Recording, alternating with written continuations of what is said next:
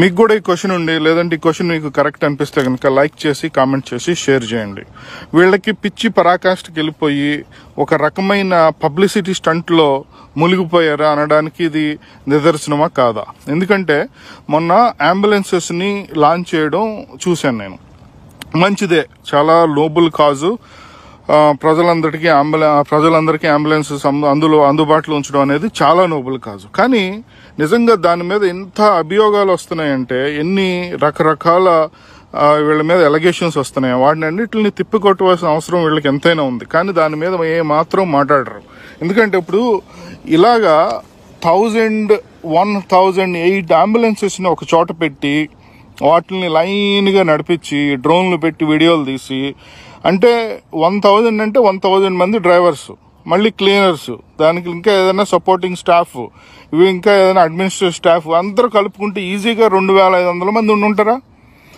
డబ్బులు వేస్టా, వాళ్ళ జీతాలు వేస్టా, గ్యాస్ అంటే పెట్రోల్ వేస్టా అసలు? అంటే ఒక 10 వెహికల్స్ని పెట్టి ఇదిగో ఇలా ఇవన్నీ లాంచ్ చేసాము, అన్ని ఇంటీరియర్స్ అన్ని చూపించి చక్కగా ఇన్ని ఫెసిలిటీస్ ఉన్నాయని చెప్పేసి ఏ ప్లేసులకి ఆ ప్లేసులకి పంపేస్తే, మొన్న కోవిడ్ వచ్చిన పేషెంట్లని ఇలాగా జేసీబీలో తీసుకెళ్లి లేదంటే ఆ డెడ్ బాడీస్ని ఇలా ట్రాక్టర్లో తీసుకెళ్లి క్రిమేట్ చేసి మన రాష్ట్రం యొక్క పరువుని మంట కలిపి నేషనల్ ఛానల్స్లో మన రాష్ట్రం గురించి చెప్పుకోవాల్సిన అవసరం ఉండేది కాదు కదా.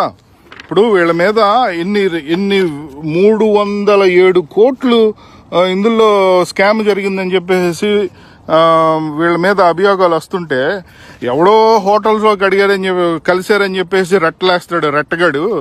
ఇలాంటి అభియోగాలు వస్తే ముందుకొచ్చి ఇదిగో సేల్ డీడ్, ఇదిగో పర్చేజ్ ఆర్డరు, లేదంటే అంత ట్రాన్స్పరెంట్గా జరిగింది, మేము ఇన్ని టెండర్లు తీసుకొచ్చాం అని చెప్పేసి అలా ముఖం మీద కొట్టి నోరు మూసుకోండి అని చెప్పటం పోయి అసలు ఏమి సమాధానం, పిచ్చి అన్నట్లకి మాత్రం వచ్చేసేస్తారు, రెడీగా ఉంటారు.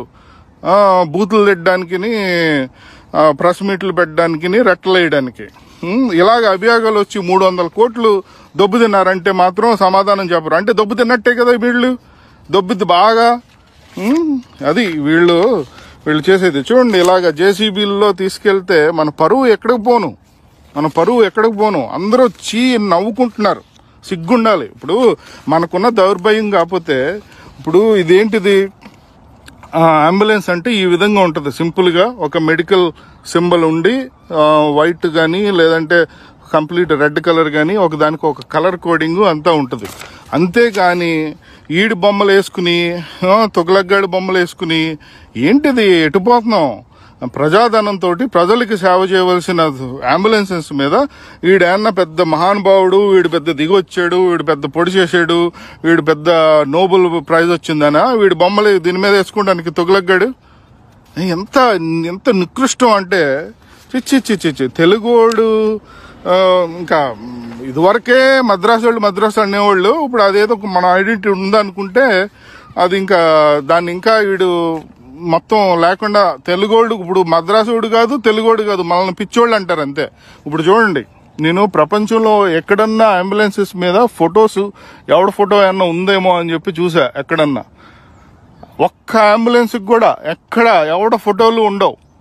ఎంతసేపు మెడికల్ సింబల్, దాని మీద ఉన్న పారామెడిక్స్, ఇంకా దాని ఎక్విప్మెంట్, దీని మీదే ఫోకస్ ఉంటుంది తప్ప, లేదంటే ఏ నెంబర్కి కాల్ చేయాలి అని ఉంటాయి తప్ప, వీళ్ళ పిచ్చి కాకపోతే దాని మీద కూడా అడ్వర్టైజ్మెంట్, దాని మీద మీకు కూడా అనిపిస్తే కనుక లైక్ చేసి కామెంట్ చేసి షేర్ చేయండి. ఇప్పుడు నేను ఇది చదువుతాను, మీరు వినండి. మనకి ఉన్న తెలుగు ప్రావీణ్యత, దాని మీద ఉన్న గౌరవం వీడికి ఎందుకు లేదో, ఎంతసేపు తెలుగు మీడియం అవసరం లేదని చెప్పి ఎందుకు అంటున్నాడో మీకే అర్థం అవుతుంది. ఇప్పుడు మనందరం కూడా కొన్ని విషయాలు ఆలోచన చేసినప్పుడు ఇంతకు ముందు ఇక్కడికి ఈ రోజుటికి తేడా ఒకసారి ఏమిటి అన్నది కూడా అందరము కూడా గమనించాలి అని చెప్పి కూడా సమయనీయంగా అందరితో కూడా కోరుతూ ఉన్నా. మీకేమైనా అర్థమైందా? నీ అమ్మాయి ఈ కూడా ఏంట్రా, నేనైతే నేను నీ అంటే ఒక 20 సంవత్సరాలు అయిపోయింది దేశం వదిలేసి, అనే కూడా తెలుగు అయితే నేను మర్చిపోలేదు. కానీ నువ్వు అక్కడే చచ్చావు కదా, తెలుగు మాట్లాడటం రాదా? అందుకనే ఇలా చచ్చింది మన రాష్ట్రం. ఎందుకంటే తెలుగు మీడియం అవసరం లేదు, ఇంగ్లీష్ మీడియమే చెప్పిస్తాను, ఇది అది అని చెప్పేసి ఇందుకునే వాగుతున్నాడు. ఎందుకంటే అక్కడ విషయం లేదు కదా. సో మీకు కూడా ఇది కరెక్ట్ అనిపిస్తే కనుక లైక్ చేసి, కమెంట్ చేసి, షేర్ చేయండి. ఇంకోటి ఏంటంటే అందరికీ కూడా బాటమ్ ఆఫ్ మై హార్ట్ కృతజ్ఞతలు చెప్తున్నాను. మొన్న కొంచెం సిక్ అయ్యాను బాగా. అందరూ కూడా personal messages, direct phone calls, ఇంకా కమెంట్స్ రూపంలో కూడా మీ విషెస్ చెప్పి మీరు నన్ను తొందరగా కోలుకోవాలని కోరుకున్నందుకు చాలా ధన్యవాదాలు. Like, comment and share. Bye.